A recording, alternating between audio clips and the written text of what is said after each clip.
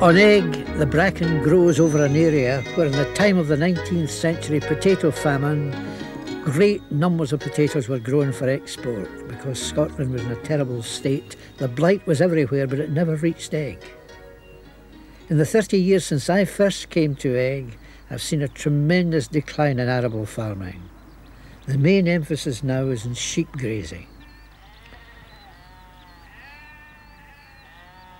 Only the crofters keep cows now.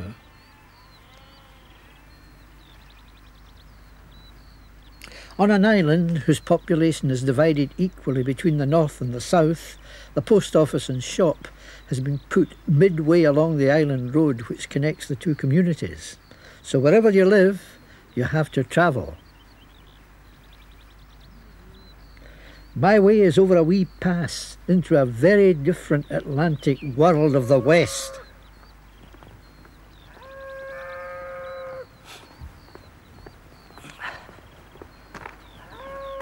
What a marvellous view this is, from the Bealach na Clee to the Crofts of Cuagach, with above Ben Buoy these great crags rising to the skyline, then coming down to the hills of Skye, and then the sweep of Lake Bay, 1.5 miles by a mile, and on the other side, the peaks of Rum. Undoubtedly one of the finest views you could possibly see on a day like this anyway in the Hebrides. Quite suddenly you get the whole sweep, the Bay of Eigg, a horseshoe of sands sloping up to a man-made pattern of crofting fields right opposite the island of Rum. It was here that the crofters who were evicted from the south of the island below the Sgúr came to try and build themselves shelters and break in fields. Their descendants still try and win a living the old way, but they are an ageing community, so the land declines. But an Irishman with the name of West Fife, whose wife is English, has rebuilt a ruin which he bought for £5,000 3 years ago. He came to the island to work for Mr. Schellenberg as a crofter blacksmith. How long had it taken him to get the house and croft in such good shape? Well, for the first year, it took all winter to get the house together, and we started in the spring. It's been quite a job getting the ground back into producing something. But it's getting that way now, we're winning, you know. And you've got quite a stretch of land below there. How big a stretch is that? It's about 8 acres arable, but there's more common grazing up at the top here. And I see you've broken in quite a big patch of potatoes. Yeah, that's looking quite good this year. I've got a little tractor and I've got some bits and pieces, but there's plenty of bits and pieces on the island, neighbours, which you can borrow. I knew Maggie, the wife, to be a very creative person and able to turn her hand to a variety of crafts. How had she made out? Selling the stuff is just in the summertime when the visitors are here, but the idea is to do most of the work in the wintertime. I make waterproof jackets, fishermen's smocks, slipper socks, and I do some knitting as well. Well, there's a lot of people locally that there's about 10 or 12 people altogether that are involved making one thing or another. We don't get a lot of money by mainland standards, but well, it's an awful lot more fun. You got your compensations. Yeah, for sure. Oh well, I'll leave you to finish your tea. Back to work. And we'll be up to see one or two of the others now. Right. Cheerio now. Cheerio. Bye-bye. Good luck to the pair of them. They're workers and will do well when they like the life so much. Well, it's the whole Hebridean experience they enjoy, the folk, the weather, the feeling that they belong. In a way, they're having to do what the very first settlers did. Helped, of course, by the tourist trade. One of the crofters who left to better himself, but didn't give up the old crofting house, is fiddlemaker Duncan MacDonald, who brings his materials for his hobby when he comes here in the summer. His forebears were evicted from Groolan. I asked him about the history of the house.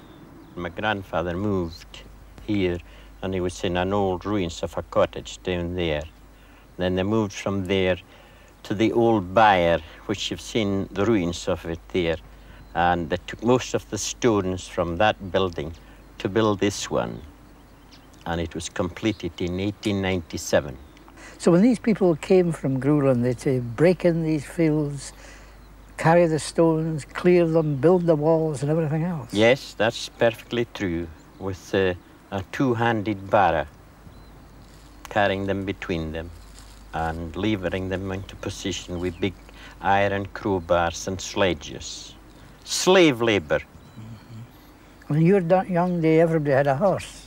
There was 18 horses from Holland to far off end of Coogach. Every croft had a horse. And for ploughing, they paired. One horse wasn't able to pull the plough, and they paired. And that's how they managed to do their spring work. Every inch was more or less cultivated. It's sad today to see it getting into this state. You wouldn't see a bracken anywhere. If you were to bed any of your cattle, you had to go away up to the cliffs, to the bottom of the rocks to get bracken for bedding. Now it's more or less growing at their windows. Was it a hard life? It was a hard life, but a happy one.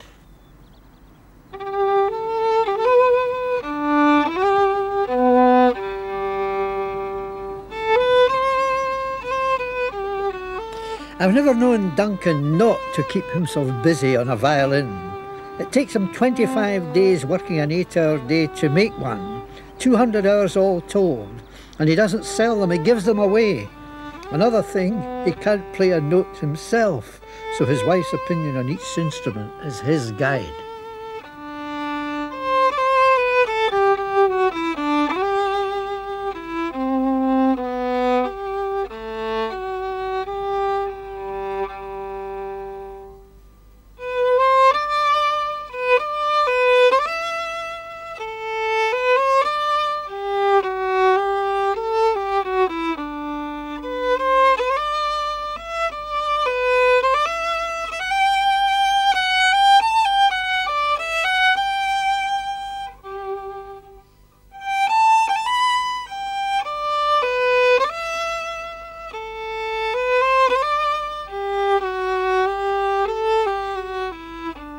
Eigg is the kind of island you fall in love with, for its secret corners where you are constantly making discoveries, from sea or shore, the movement of the clouds, the wildlife of the ocean.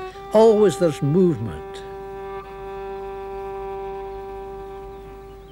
So how does island owner Keith Schellenberg see the future of Eigg? Well, I hope that it will remain, have the same lovely feel of something of the old world. I think that's terribly important in all interests, and that people can come and see it as they do now. Whether one can have the same sort of tourist business, I rather doubt. What I would love to see, really, is, bearing in mind that the wildlife and the conservation aspects are very well taken care of here, I'd love to see something like the Clanranald Trust eventually taking it over, and a lot of the McDonald's coming back into it. That sounds a good idea. Well, it's the conservation in its extreme form, perhaps. Well, good luck. Thank you very much. Thank you.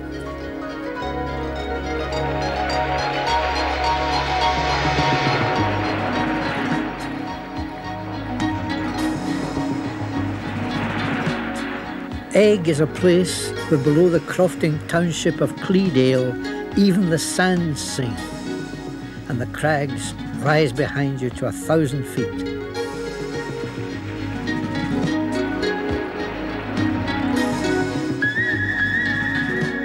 This lovely bay is known as the Camach Skeetach, and it means that the temporary sand, because sometimes it disappears and comes back in again. But the popular name is the Bay of the Singing Sands, because the grains are very, very coarse, and when you spliff your feet, they sing.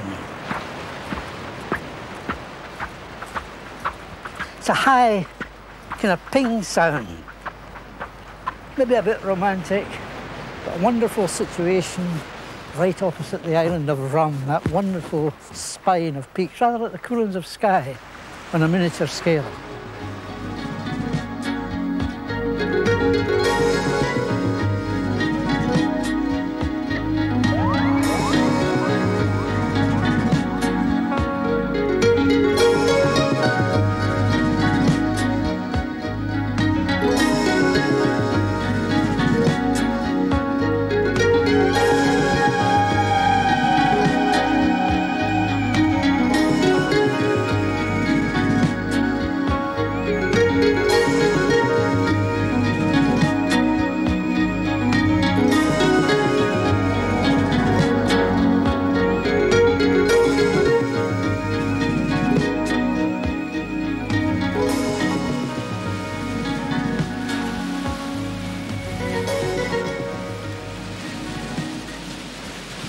during the time this film was shot, the weather was probably some of the finest I've ever known in the Hebrides.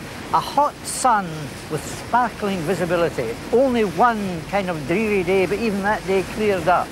And what a memory I've taken away of the island of Eigg. Probably one of the most charming small islands, yes, I'm going to say it, in the world.